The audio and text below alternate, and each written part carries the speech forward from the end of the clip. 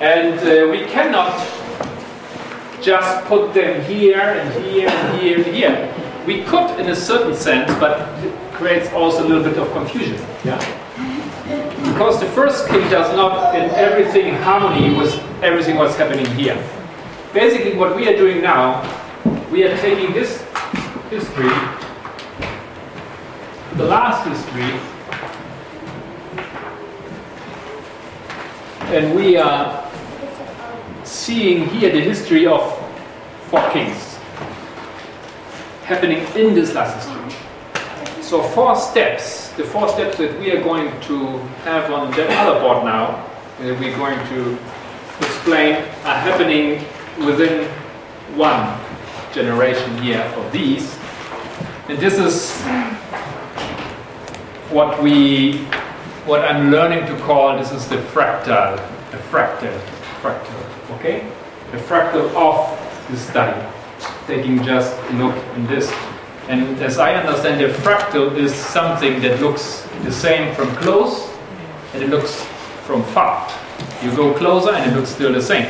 So if you look close to this history here, we will see the 4 steps also in that history, represented in the history of 4 kings.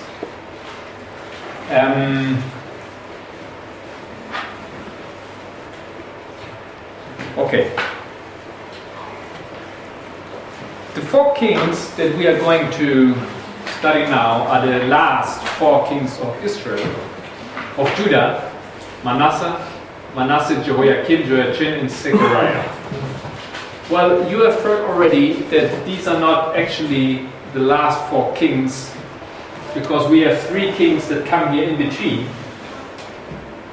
But these 3 kings are not part of these 4 waymarks. Okay? And this is the little bit of this complication. There's a number 7 here in this line because the 7 last kings, but these 4 kings, they mark actually by different characteristics the number 4, the last 4 steps that we can find in our history, in the Millet history, etc. This is what we're trying to show. So just trying to make this clear, but I'm at the point that I have to understand these things as well, and it has to become clear in my mind as well. So let's have this study together, and let's go to the history of Manasseh. Manasseh. We find a little bit about him in the 2nd book of Kings, 2 Kings, chapter 21.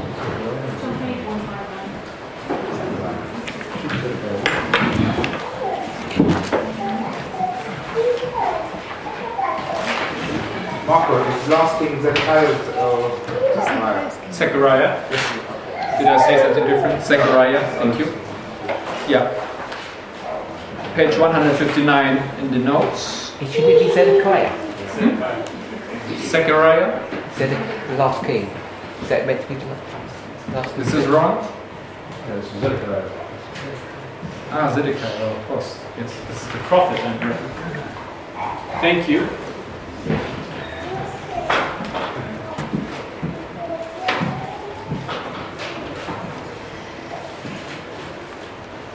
Zedekiah. Okay, 1 Kings 21.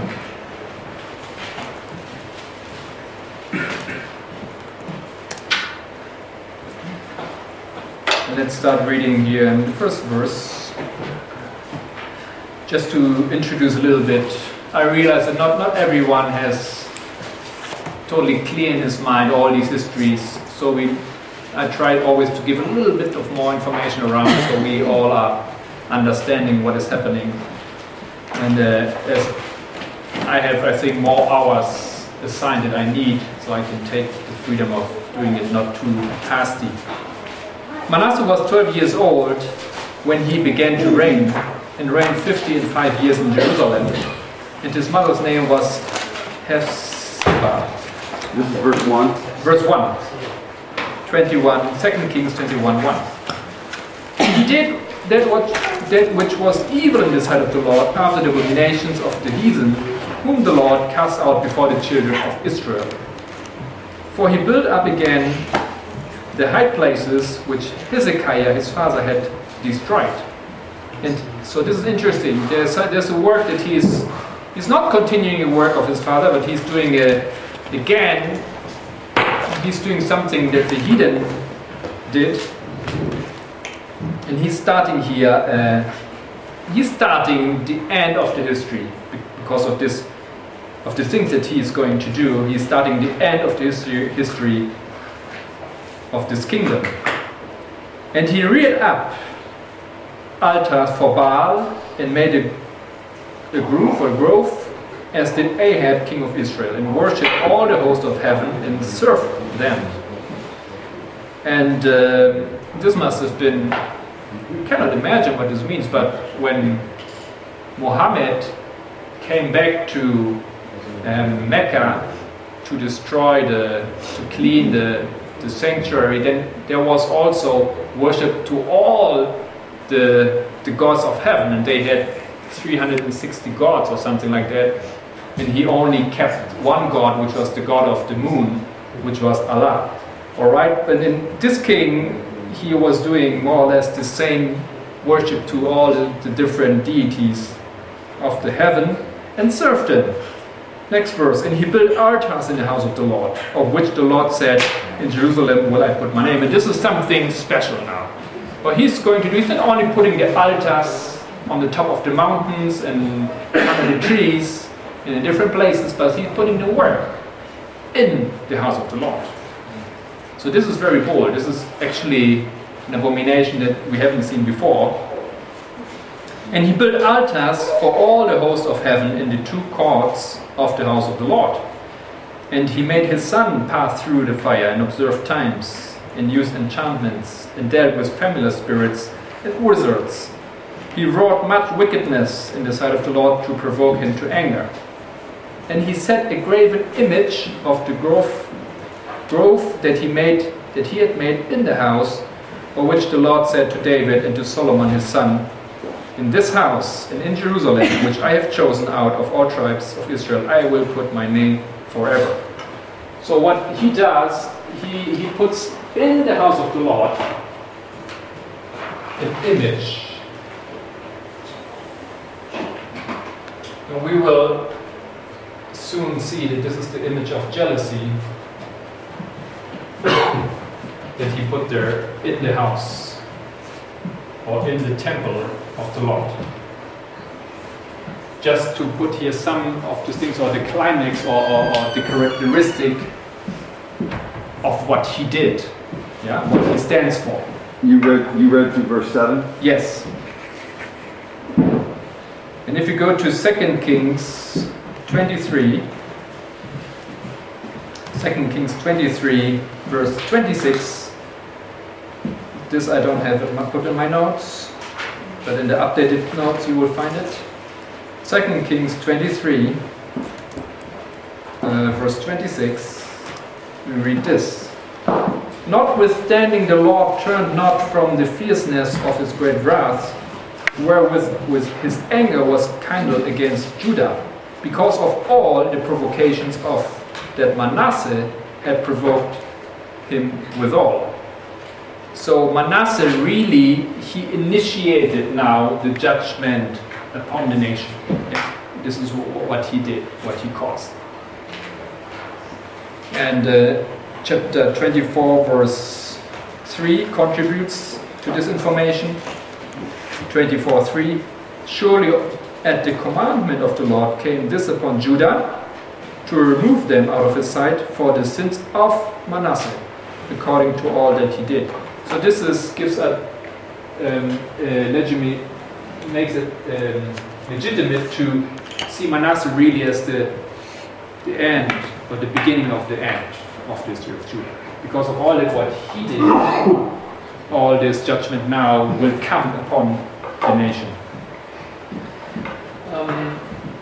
One of the things that we will find very important to understand here is the meaning of the names of these kings. Manasseh means to forget, causing to forget, or to forget.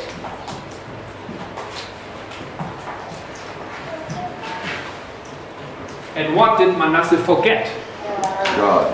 He forgot God. In the temple which David and Solomon built, in which they understood here has to be the name of the Lord forever, he forgot this. Yeah? He forgot that the temple was the temple of the Lord forever. This is what he forgot, God.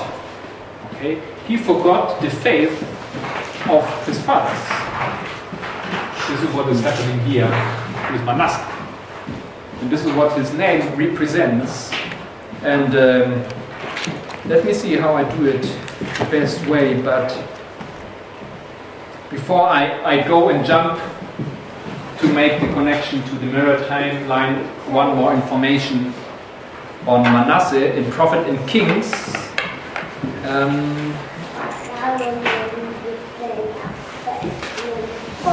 So I don't have this text here yet. Sorry for that. In Prophet and Kings, page 382. 382. Third paragraph. Prophet Kings 382 is the third paragraph. Faithfully the prophets continued their warning and their exhortations. Fearlessly they spoke to Manasseh and to his people. But the messages were scorned. Backsliding Judah would not heed. As an earnest of what would befall the people should they continue impenitent. So Manasseh is also the earnest. What does this mean? What does earnest mean? Another word for earnest. Deposit. Down payment. Okay, a down payment, something. Yeah, this is the first payment, actually the down payment what now come. Yeah, he initiated now the fall. This is a fall of 4 steps. We could also say 4 generations. This is the number 4 in this end of the history of Judah. This is 2 Chronicles 33:11, which is the beginning of the 1842 chart. Thank you very much. Correctly, this is what it says here. 2 Chronicles 33:11 to 13. Ellen White now would quote from that.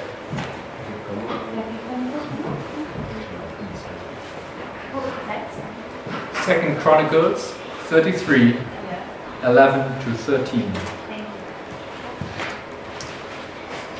Perhaps I read a little bit on. The Lord permitted their king to be captured by a band of Assyrian soldiers, to bound him with fetters and carried him to Babylon, their temporary capital. And this is an issue for Adventists today because they don't understand, majority, that this is the end of the kingdom. Because Manasseh was carried captive to Babylon. But once your king, the king of your nation, is removed and taken captive, this is the end of the story of your nation. Even though the Assyrians and the Babylonians would later grant them to have still more kings, but these kings were not free kings. Yeah, they were under the direction, like Herod was not a free king. He was like a vassal to the Roman Empire. So likewise, these kings were not free anymore. Manasseh is the end of the free nation. All right. So this also we have to put here in place. And when we now have these informations, Manasseh, he means cause to forget or to forget, and he's the earnest of what would befall the people of God in the next generations. Then we have one thing to see, that he is a parallel to the time of the end. He's a parallel to 1798. All right, and I think this is very clear. We have heard this already, because 1798 something also was forgotten. What has been forgotten in 1798? Papacy. The papacy has been moved. Who forgot the papacy? Or how was the papacy forgotten? Yeah, okay. What happened here? Okay, let's go. Sorry, let's go to the text. I didn't hear you. What happened to the papacy? He was taken captive. Right. So where was he? He was gone. Does anybody know where they took the Pope? Huh? Somewhere in France. They took him to Valence, which is a city nobody knows pretty good in the south of France. He was gone. He was hidden in a little castle, and there he was. He was forgotten. And they could not establish a new pope easily. After 1 year, they set up a new pope in Milan, I think, and he was not really there. He was literally forgotten. But we can read this even better if we go to Isaiah 23. Isaiah 23.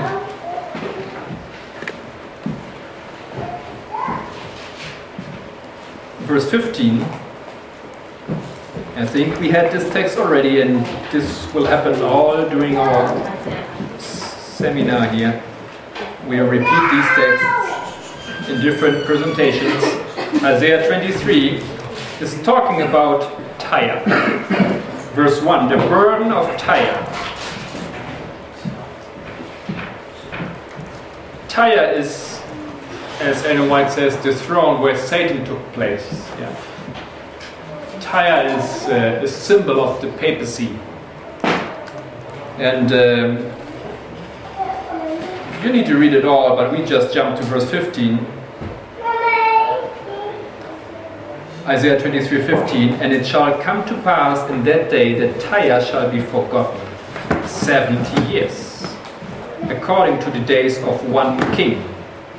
After the end of 70 years shall Tyre sing as a harlot. And I think this is one of the texts now I should have incorporated here, but Ellen White makes a comparison of the 70 years with the 1,260 years of papal rule. So when Tyre was forgotten, this means I think I said something wrong.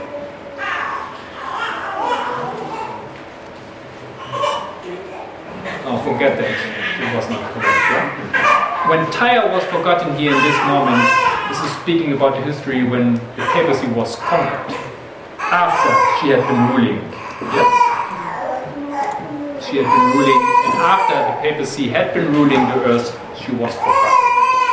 But then will come a time when she will come back and she will sing again her song as a harlot. Alright? So 1798 is the time when the papacy was forgotten, like Manasseh means to forget.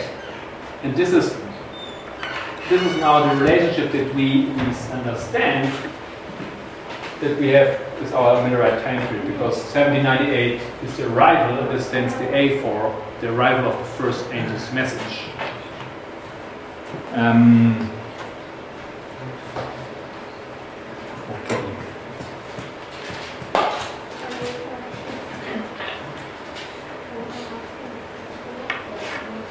One other thing that you have heard already is that Manasseh was a kingdom which had two horns. And these two horns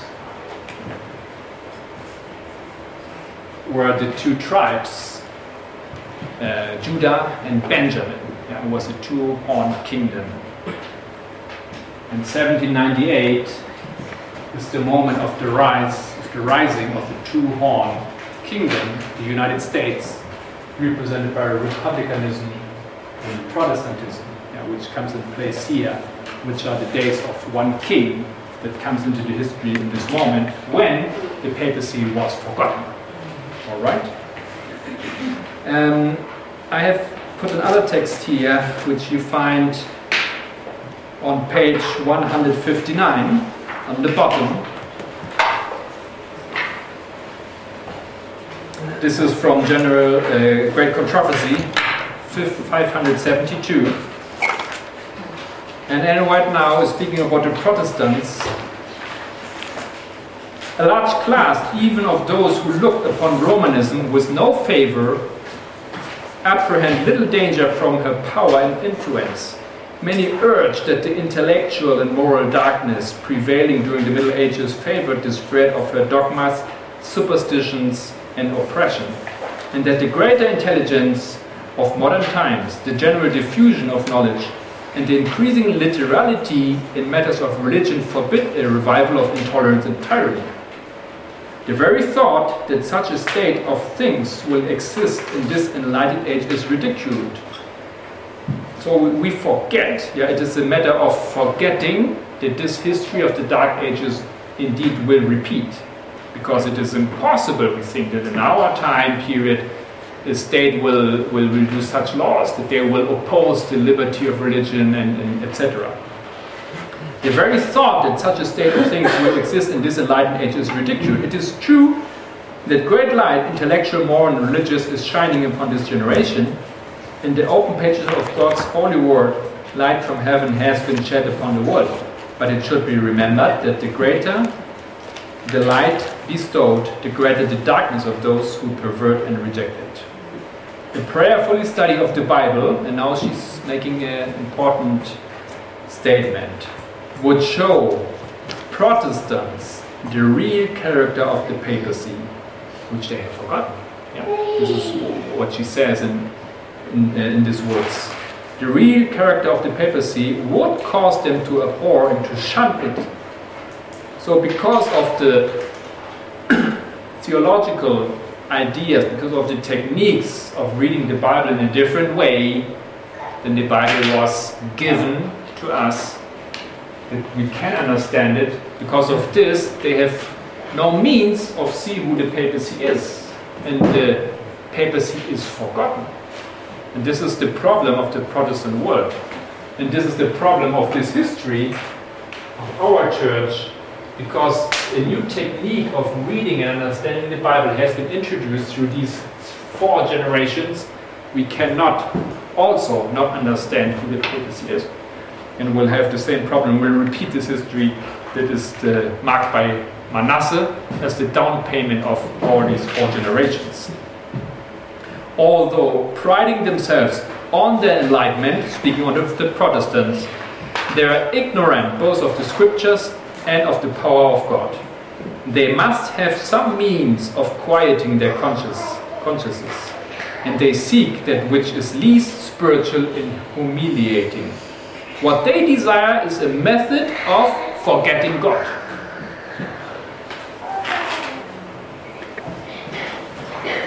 Protestantism has forgotten God because they developed a system so they can forget Him. Amen. Through theology, through enlightenment, through intelligence, through science, etc. Through proof, not proof techniques, through the proof of the Bible, through the historical critical method. Amen.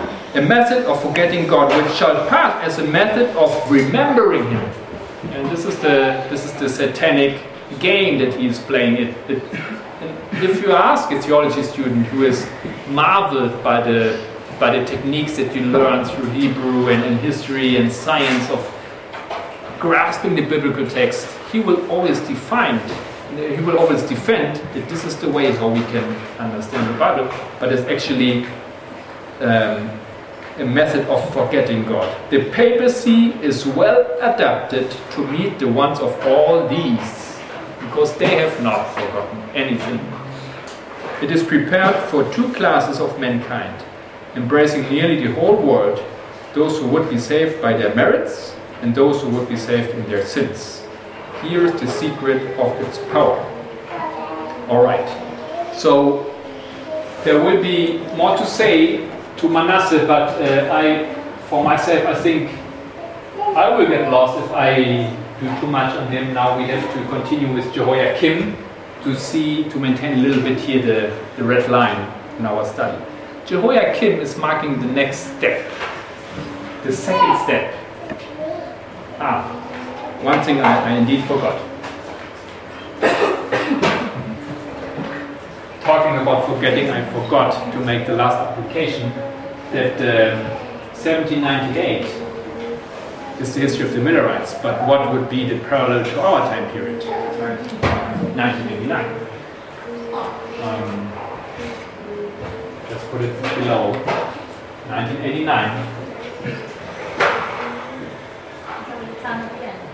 It's also the time of the end. Yeah. Daniel 11:40, part A and B. Second. This is Daniel 11, 40. Both verses, one touching the Millerite history, the other touching our history. And the same history, the same things apply to our history when we say that the papacy was forgotten. Who forgot the papacy in 1989? Protestants, again, Protestant America forgot who the papacy was when Ronald Reagan entered into what do you say, alliance, thank you, with Rome in order to conquer what they thought is the beast in history, and they would fight communism. All right, so they forgot who the enemy was. Protestants forgot who the enemy was, and this, therefore, we can see here the clear parallel to our time period. First step of 4 steps. Amen. Next king, Jehoiakim. Jehoiakim. Let's read 2 Kings 23.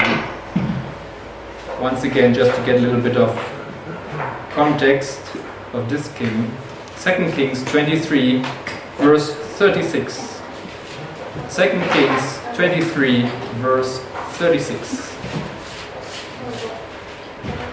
Jehoiakim was 20 and 5 years old when he began to reign, and he reigned 11 years in Jerusalem. And his mother's name was Jebudah, the daughter of Pedaiah of Rumah. And he did that which was evil in the sight of the Lord, according to all that his fathers had done. So what he's actually doing, he's continuing now the sins of his fathers. Yeah, this is interesting because Manasseh was not specifically continuing what his father did, but Jehoiakim is continuing now all what his fathers did. So we see here is a progression of work against the Lord, a rebellious work against the Lord. And then in the next chapter 24:1, just to have here the historical information, in his days Nebuchadnezzar, king of Babylon, came up, and Jehoiakim became his servant 3 years. Then he turned and rebelled against him. Okay, which was a stupid idea because, anyway, Jehoiakim, therefore, he was a king who was born in captivity, let's say, or in submission to the Chaldean kingdom. He was not a free king, and he did what was evil in the sight of the Lord.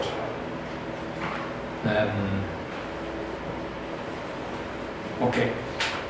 So what does this king do, or what does his name mean? His name means to raise up. Jehovah raises up.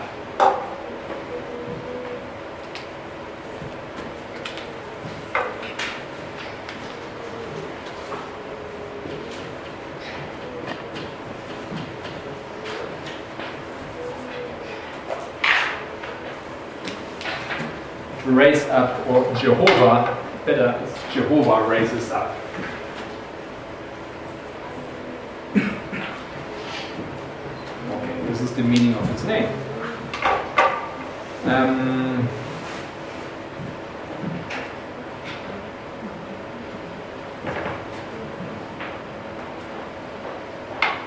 I'm always a little bit confused on how should I proceed, but now let's just connect the name to his history, then we return and to see a little bit about the history of this king, what he did. When we have just this name, Jehovah raises up, and we are willing to see that he is the second step, then we can understand that the second step here, which is the empowerment of the first angel's message in the mirror time period, was 1840, the 11th of August. This was the moment when the second woe came into history, it was restrained. This is the moment when the angel of Revelation came down, the angel of Revelation 10. But how is this angel described in Revelation 10?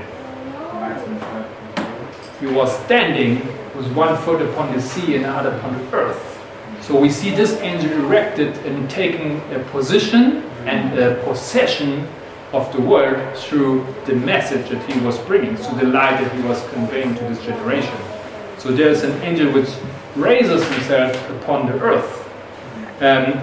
Even easier to see when we make the direct connection to our generation, which is what is our generation here to 1840, what is the parallel generation to 11th of August 1840? The 11th of September 2001, correct? Correct. Which is the restraint of the third woe in history, where we also have the angel coming down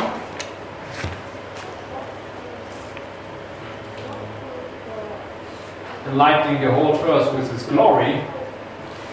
And when Ellen White speaks about this angel, and you have the text here in your notes, I believe this is the famous text from Review and Herald, July 5th, 1906. There we can read, "How comes the word that I have declared in New York is to be swept away by a tidal wave?" As we understand, this text is making reference to the 11th September 2001. What terrible scenes will take place when the Lord, what shall he do? Shall arise. Yeah? So the Lord raises up. Indeed, Ellen White says that 2001, 11th of September, 9/11, the Lord raised. Yeah, he rises up, and the Lord shall arise to shake terribly the earth. Then the words of Revelation 18, 1-3 will be fulfilled. So the rising of the Lord we see in both histories, the North history 1840, our history 2001. It isn't something we understand only by the name of this king. Okay, let's go again. Is this clear? Do I make myself clear? Or is this a little bit too confusing? No, it's very clear. Okay, good. Jeremiah 36. It may be too easy, this is why. Jeremiah 36 gives us another incident, interesting incident of the history of this king. Remember that this king was, well, let's just go here to Jeremiah 36.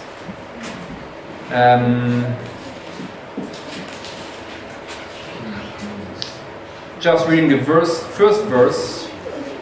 "And it came to pass in the 4th year of Jehoiakim, the son of Josiah, king of Judah, that this word came to Jeremiah from the Lord.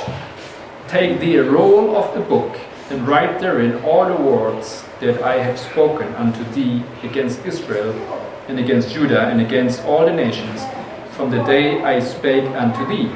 So he has to write this book, and this book is read to the king. We won't read now the whole story, but you remember that the councils of the king, they got a little bit upset, and the king got really upset by what he had written. So verse 21 explains us what he did then.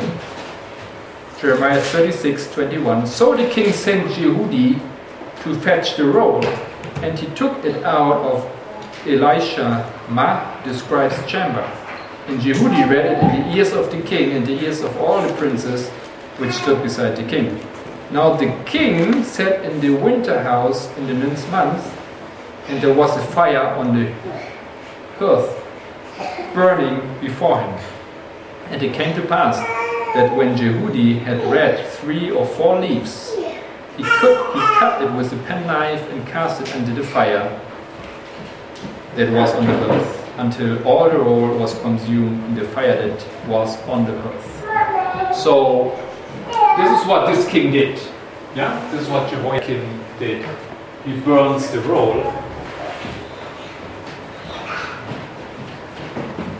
But what is the roll?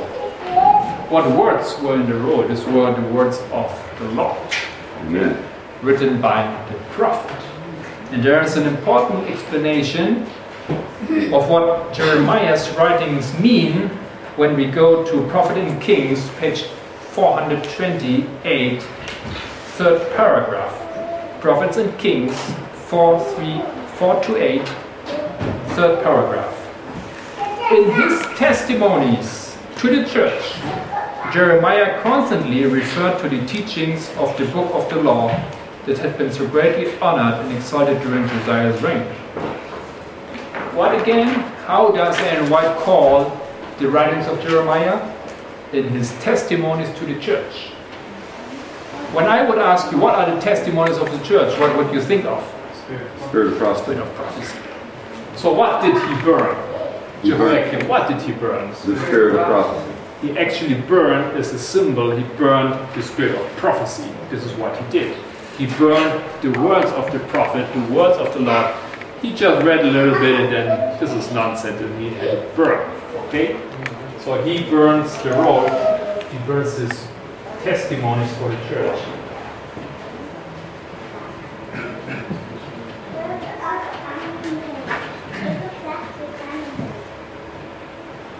Which of course is amazing when we look at our history, because this is what we see did happen here in this history, in this second generation of Adventism. This is why I put here burn the Bible and the spirit of prophecy. When they really officially decided that this is nothing that we need to hear, that we need to heed when it comes to our decision making on spiritual things. Okay. So this is Jehoiakim, this is what he did.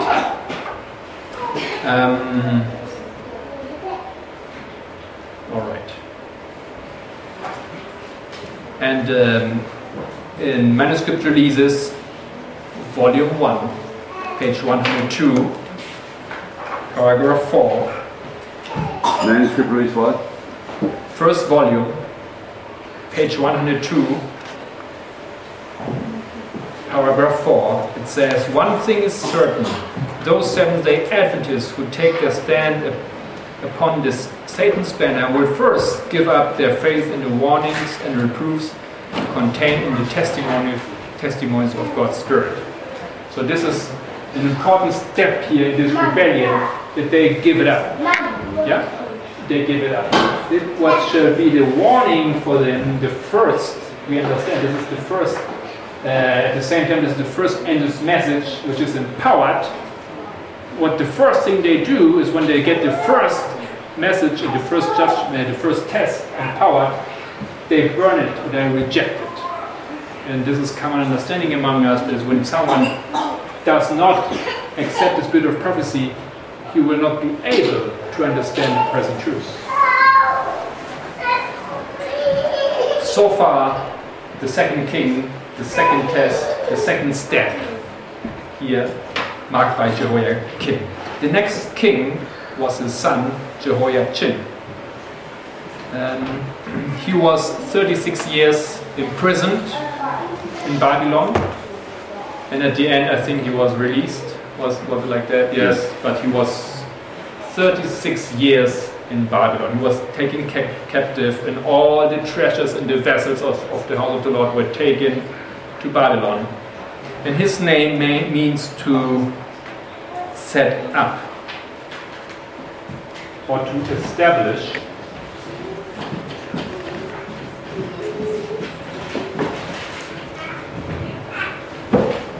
And this word, Jehoiachin, comes from the word which is in Hebrew, or in the Strong's Concordance, the number H for Hebrew, 3559, which is Kun, Jehoiachin or Jehoiakim, I don't know how to pronounce it. You understand, Jehoiakim or Jehoiachin is made out of two words. The first is Jehovah and the second is this word Kun. And this word means, the root means, amongst different things, means to tarry. Okay. So this is another characteristic of this third step, to tarry. And this is the meaning of the word. It has different meanings, but one meaning specifically you can find in the Strong's Concordance is to tarry. He marks the third step in this history of the last four kings of Judah. And we understand that he aligns through what he did, through what he is, through his name, with the second angel's message when it arrives, the 19th of April 1844, which is the first disappointment. Okay. When they believed first that the 2,300 years came to an end. So one thing is the name that we can align. We see it makes sense.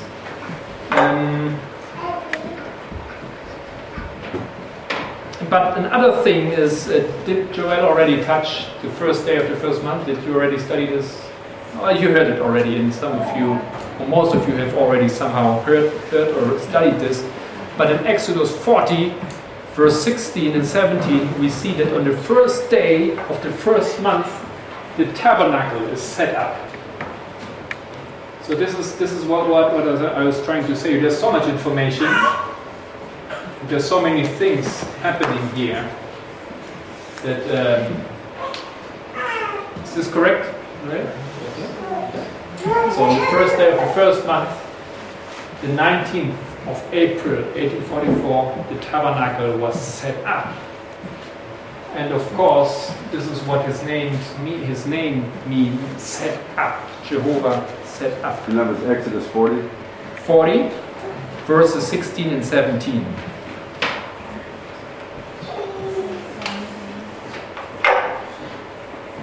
So he marks the second angel's message. He marks the first disappointment. But in our current time, it is marking once again 2001, which is combined. And the combining work is a matter that will be explained better and deeper by our other brethren who are going to present. I think they did not really start to explain this yet, or didn't, I don't know. So this is our time actually right now, and I hope that you will, after these presentations, receive a little bit more light through this. At the moment it may seem a little bit complex. Another text that we need to see when we talk about this king is also in Jeremiah chapter 28. I would like to invite you to open your Bibles in Jeremiah 28 and just reading the first 4 verses. Another remarkable event in the story of these kings. Jeremiah 28, verse 1. And it came to pass the same year, in the beginning of the reign of Zedekiah, king of Judah, in the 4th year and in the 5th month, that Hananiah, the son of Azur, the prophet, which was of Gibeon, spake unto me in the house of the Lord, in the presence of the priests and of all the people, saying the following. So don't be confused. This is happening when Zedekiah was king. Yeah? But Jehoiachin was still there. He was just in Babylon. He was captive in Babylon. And we will now see that this event has to do with Jehoiachin. This is why we read it now. Even Zedekiah was already king, but this is taking place in Babylon. Well, he was where Jehoiachin was. Why does this have to do with Jehoiachin? Let's just continue reading. Hananiah, the prophet, is making a prophecy. And this is what he says, verse 2. Thus speaketh the Lord of hosts, the God of Israel, saying, I have broken the yoke of the king of Babylon. This is good news. He brings good news to the people. The yoke of the king of Babylon is broken, he says. Wow, really? Within 2 full years will I bring again, within 2 full years, given a specific time prophecy, will I bring again into this palace all the vessels of the Lord's house, that Nebuchadnezzar, king of Babylon, took away from this place and carried them to Babylon. And I will bring again to this place Jeconiah, the son of Jehoiakim, king of Judah, with all the captives of Judah that went into Babylon, that said the Lord, for I will break the yoke of the king of Babylon. Who is Jeconiah, the son of Jehoiakim? Who was the son of Jehoiakim? Jehoiachin. Jeconiah is just another name for this king. So So Jeconiah is Jehoiachin. This is a prophecy about Jehoiachin. He's giving this prophecy in Babylon during, there's already another reign, but he says, this king, Jehoiachin, Jeconiah, he will come back. The Lord will release him, and he will be king again. And all the vessels will come. This is a false prophecy, of course. It is a false prophet giving a false prophecy in the name of the Lord. And you remember what this caused. The Lord then, well, a little bit of time, we can jump to verse 10. Then Hananiah the prophet took the yoke from off the prophet Jeremiah's neck and brake it. And Hananiah spake in the presence of all people, saying, thus says the Lord, even so will I break the yoke of Nebuchadnezzar, king of Babylon, from the neck of all nations. Verse 12. And then the word of the Lord came unto Jeremiah the prophet, after that Hananiah the prophet had broken the yoke from off the neck of the prophet Jeremiah, saying, go and tell Hananiah, saying, thus saith the Lord, thou hast broken the yokes of wood, but thou shalt make for them yokes of iron.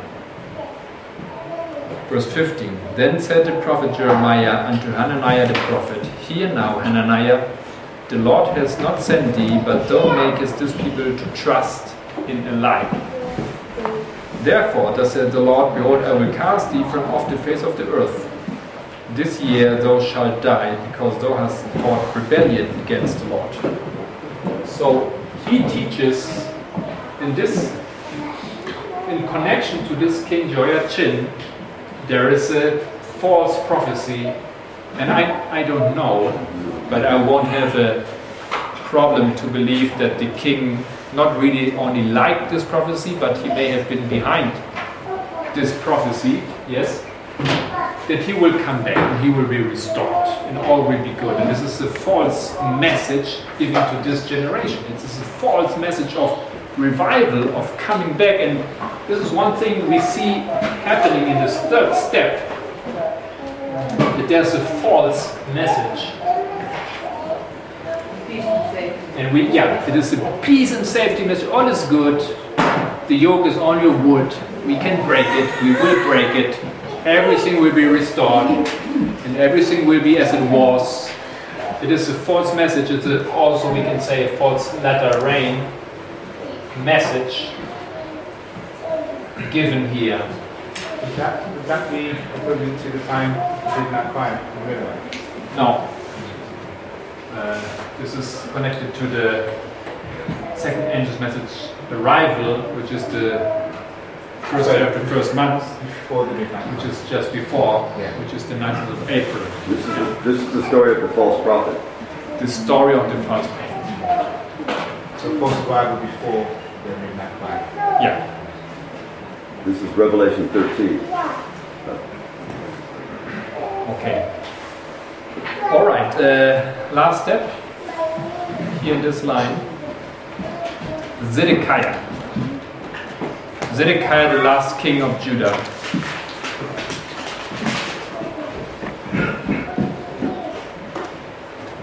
Once again, I would like to read from 2 Kings, now chapter 24. 2 Kings 24. You have seen that in these chapters all the history of the last kings is resumed, and we can go to verse 17. 2 Kings 24:17. And the king of Babylon made Mattanias his father's brother, king in his stead, and changed his name to Zedekiah. Zedekiah was 21 years old when he began to reign, and he reigned 11 years in Jerusalem, and his mother's name was Hamutal, the daughter of Jeremiah of Libnah. And he did that which was evil in the sight of the Lord, according to all that Jehoiakim had done. So even this king, also we have read this about all these three kings here, they continue to do what has been done before. So they continue a work of destruction. It's a continual work of desolation, of destruction in this kingdom, and he will finally face the end of Israel here. And his name means, this is interesting, I would explain, but his name means the sanctuary, or made right. Right or righteous or cleansed. This word Zedekiah comes from a root, again a primitive root in the Strong's Concordance assigned with the number 6663, yeah, 6663, and this is the root which means cleanse. Okay, and this is what his name's meaning, made right or cleansed. Of course, this is the same word that we know pretty good from Daniel 8 verse 14, when the sanctuary shall be cleansed or made right, denoting what happened the 22nd of October 1844. And so his name goes absolutely along with the event that we can mark here in Minute history, the end of this process of the 7 thunders of the 46 years of the Minute history. And this is his meaning, and therefore, yeah, we have a pretty good frame now to set these four kings here in this history. What happened to him? Just in the next chapter, 25 of 2 Kings, we can read the sad story of his end, verse 5 beginning, 2 Kings 25:5. And the army of the Chaldees pursued after the king and overtook him in the plains of Jericho, and all his army were scattered from him. So they took the king and brought him up to the king of Babylon of Riblah, and they gave judgment upon him. So this king is really facing the final judgment, not only upon him, but upon his generation, upon the history of Judah. And they slew the sons of Zedekiah before his eyes, and put out the eyes of Zedekiah, and bound him with feathers and brass, and carried him to Babylon. So one of the things that is marked here by this king is the eyes are taken out, which means he is blind forever. For eyes never grow back. Thank you. So he is marking here, if we go to, again, to Minute history, he is marking the foolish virgins who are left behind and who did not enter the feast of the husband, of the bridegroom, and they were blind forever. Or they were praying to Satan. Yeah. Or if we compare this to our history, at the Sunday law, which is the parallel event, they will receive the mark of the beast. Okay.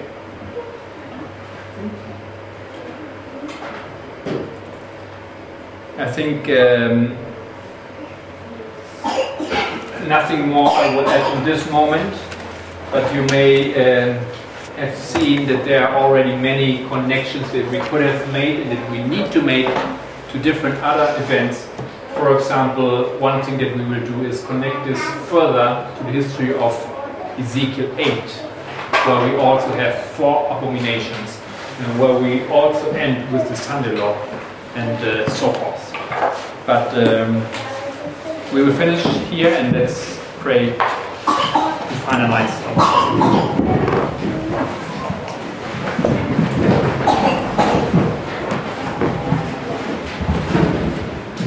Our Heavenly Father, we thank Thee for the time and the precious moments that we can have here at this place and be able to study together and revise this history, discovering marvelous things.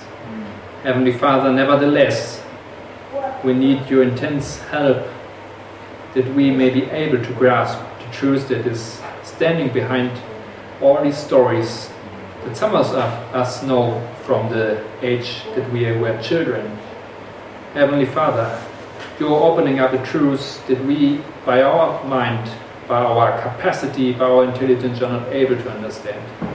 Therefore, Heavenly Father, please be with us and help us to see what we need to understand. In the name of Jesus, amen.